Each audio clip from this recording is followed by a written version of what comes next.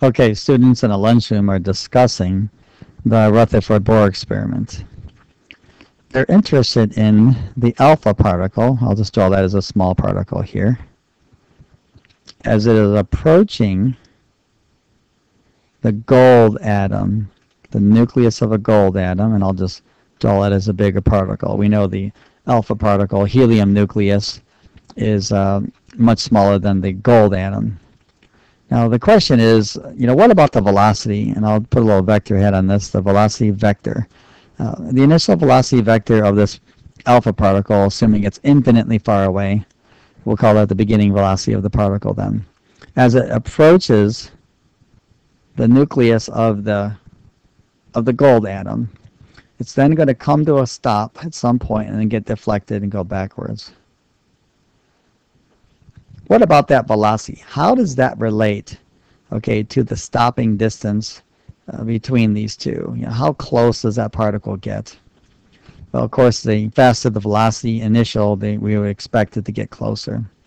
But essentially, we have an electric potential energy, kinetic energy conversion. So the alpha particle has kinetic energy initially, and then it converts itself to electric potential energy as it comes to a complete stop and then is reflected backwards. So what do we know about these formulas? Well, of course, kinetic energy 1/2 mv squared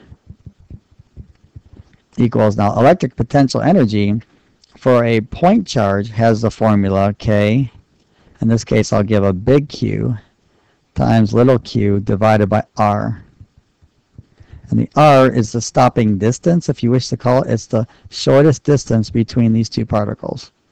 We're going to let big Q represent the charge of the gold atom, and little q represent the charge on the alpha particle as it's coming in.